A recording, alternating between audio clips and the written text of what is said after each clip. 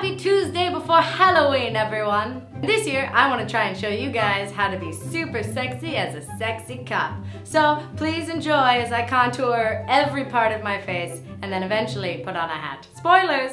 Clicky, clicky, double clicky. Step number 1 is actually tying back your hair. This is what happens when you bleach your hair, kids. Hey guys, what do you call it when you clean your palette? A palette cleanser. Dun dun dun dun dun. So I'm gonna use this palette for my contour, and I'm basically just gonna mix these two colors together. Boop, boop, boop, boop. Now, find the parts of your face where definition goes. Oh my god. We're basically already done as far as I can tell. Great.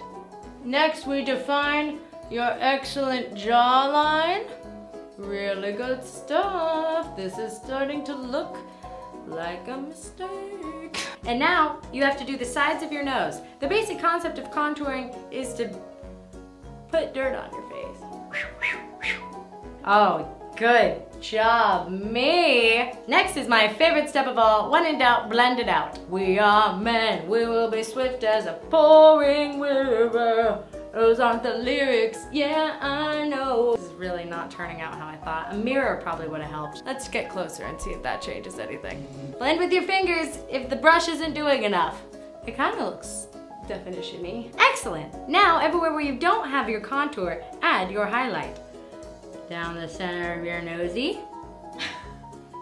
It just looks like I'm a lifeguard. You guys remember Highlights magazine? Should I put it on my neck? Really, I'm just actually trying to go over what I've done with the highlighter. There we go. And then, if we just cover up my neck, now be careful if you, like me, have very fair skin, because the more you rub to try and undo your errors, the redder your face is gonna get. Yeah, this looks good.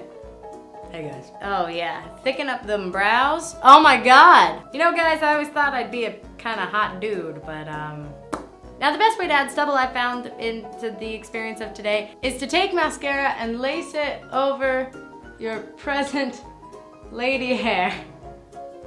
Okay. Pretty good stuff. You know, the thing about the internet is that it makes this stuff look easy. And you know, I can't tell if this was my goal or not. At what point do you stop and does it just look like you have mascara all over your face? That's, wow guys. You know, not everyone grows facial hair in the same pattern, so you know. Oh, there you go. Okay, and now for some finishing touches. Cause I'm also Southern and my hair is still doing this. Hey guys, it's me, it's Babe Patrol. Here to find some babes.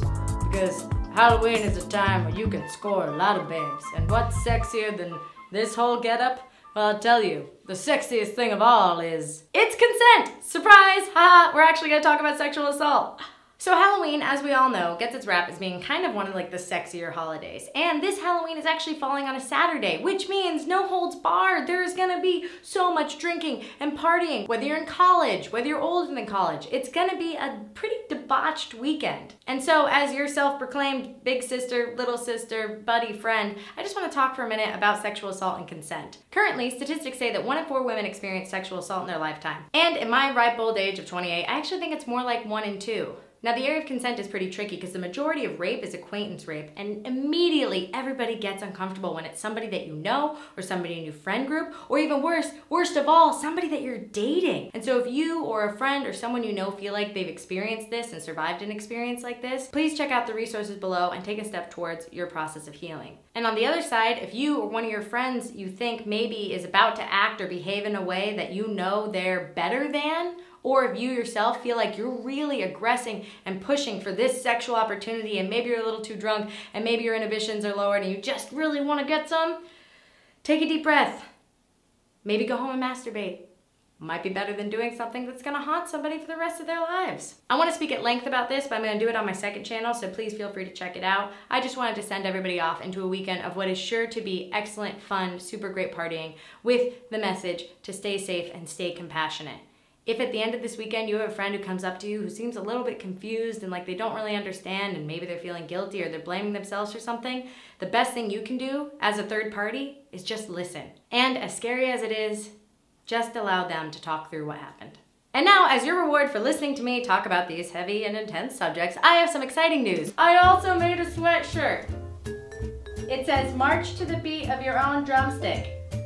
And it's a sweatshirt honoring my favorite holiday of all holidays, Thanksgiving. So it's available to order this week only, and then it's gonna go away. So if you wanna get a sweatshirt that's really cool, it says, "March to the beat of your own drumstick." Anyway, check it out, buy it if you like it, awesome. I know I like mine. And make sure you march to the beat of your own drumstick. Ha ha ha, get it? Me too. Okay, have a great day.